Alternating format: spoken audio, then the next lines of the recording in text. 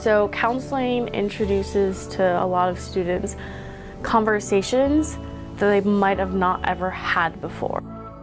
So it's opening that door to dig a little bit deeper into themselves to address, okay, maybe let's talk about where this behavior might be coming from. Let's talk about those emotions, let's talk about those experiences and everything that you're feeling, because unless we're having those conversations, then fixing or correcting or addressing the actual behavior is going to be that much more difficult.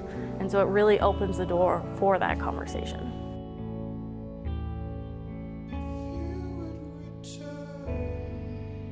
When we talk about distress, we're talking about, okay, acute levels of distress or chronic distress.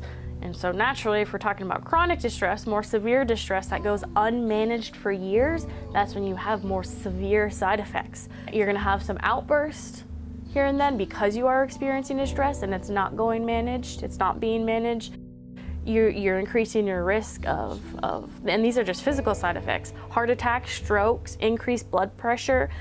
And if you just do the research just on how those can affect your health in general too, but then let's talk about your relational side effects as well. So if you're having all of that, anyone that's close to you, that you have a good interpersonal relationship with, if your physical and emotional health is sacrificed, it's also going to affect your relationships around you because you're not a healthy person.